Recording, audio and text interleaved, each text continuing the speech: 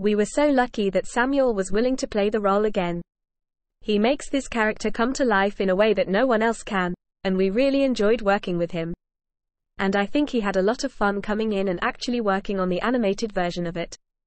Catherine Winder. On the DVD audio commentary for the Clone Wars film DVD commentary, Samuel L. Jackson portrayed Mace Windu in the prequel trilogy, and he returned to voice the character in the Star Wars, The Clone Wars film. In the Clone Wars TV series, his voice was provided by Terrence Carson, who had also played the role in various Legends animation and video games.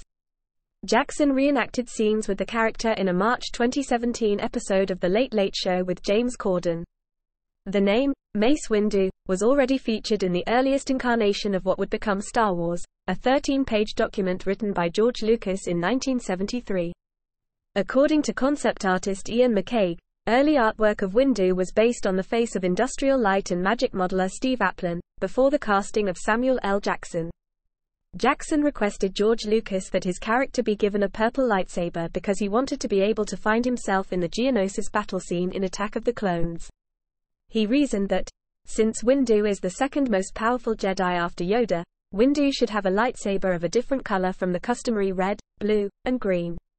The phrase, "bad motherfucker," was engraved on Windu's lightsaber hilt.